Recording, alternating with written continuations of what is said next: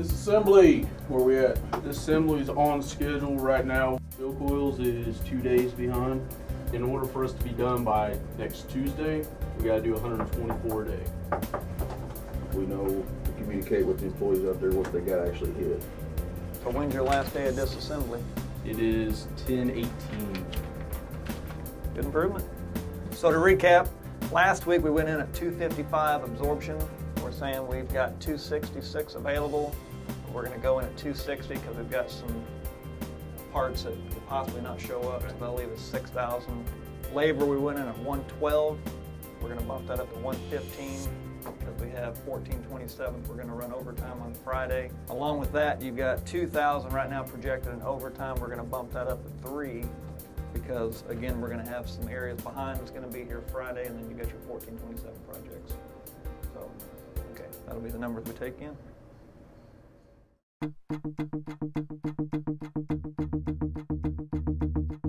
Good morning, everybody. As usual, we got a lot to cover this morning. We have got a lot done this year. The thing you need to understand is right now, as of probably about this week, we have met our plan for profit, right, Matt? Yes.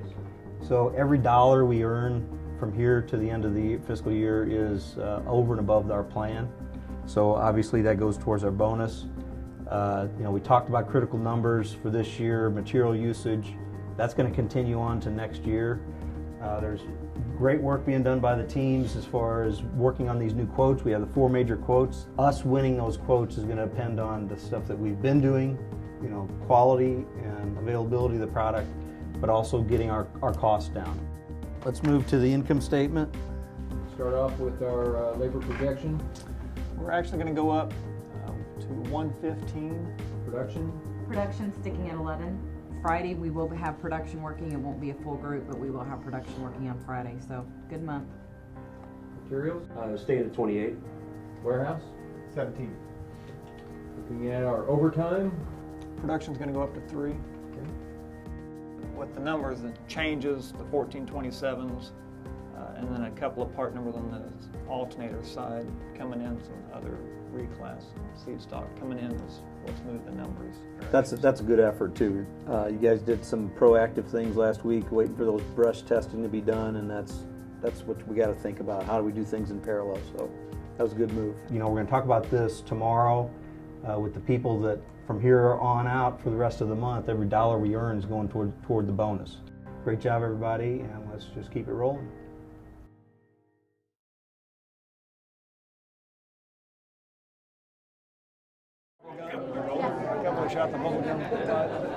All right, good afternoon. Good afternoon. Thank you. As usual, we have a lot to cover today. We'll get into the numbers. I want to talk a little bit about our year-to-date performance and some of the critical numbers that we're working on. And then I'll speak a little bit about next year, what we're seeing, that we just came off our high involvement planning meetings a week ago. Emily, you have an update from sales. Yes, the plan at the beginning of the year was $27,051,000, and as of today, we have firm orders for $27,393,000. So we get to put another band up on the board.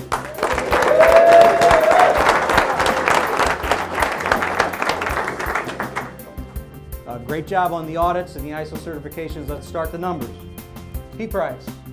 171,000 favorable. $1,000 improvement from last week. 171. Team 3, forecast, orders available to ship. 3718. 3718, thank you. Inventory adjustments. No change in inventory adjustments. Labor performance. Labor performance variance is going to go down 2 to 3,000 unfavorable. That's because we're able to raise our absorption up some with the hours in the plant. 3, okay, so we got a 2 improvement there. Our bonus accrual, we have an increase to 65. We're projecting now 1 level higher on our bonus for the year. All right? Good news, right? All right, absorption. Overhead absorption is going to go up 5 to 260,000. Up 5 to 260. So we got a $33,000 improvement from last week. Very good job. Running income, team 8. 385. 385, thank you. And our interest expense. Stays at 7. Great job, folks. Another great month.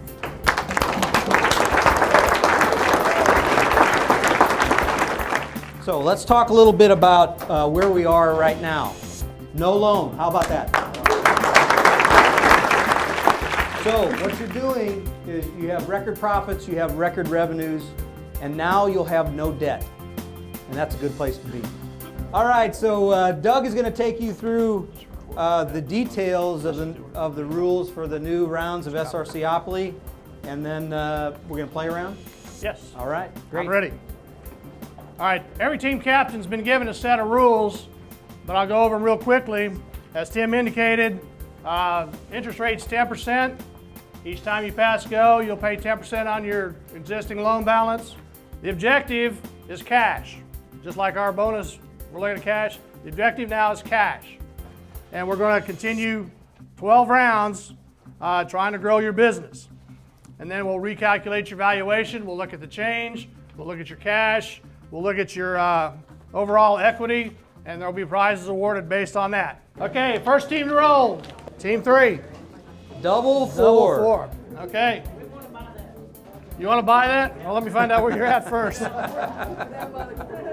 1, 2, 3, 4. Stator. Stator assembly for $220. Team 3, roll. 7. 7. Go CHR. Ooh, HR. Don't pass go. All right. All right, next team. Team 4. 8.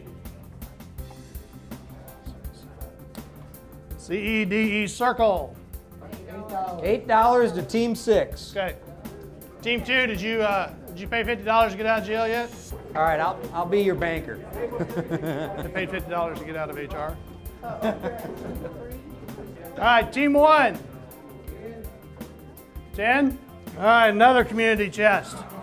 What does ESOP stand for? ESOP. What does it stand for? All right. Okay, $45. Everybody should have been given a balance sheet, so fill out today's transactions on that balance sheet.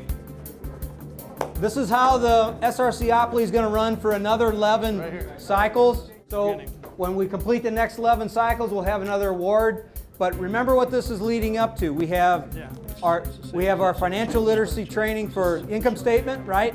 And we still have a few people, probably some newer employees that haven't gone through that financial literacy training. We have the balance sheet certification that's available for everybody. The third leg next year will be have a CEO certification. So that's what's coming. Get your income statement, your balance sheet certification, and look forward to the next one next year. Okay, so the one thing we have to remember today leaving this meeting is that we're going to focus on the material usage number, and we're going to do that for the rest of the year to get us to that next bonus level. Thank you.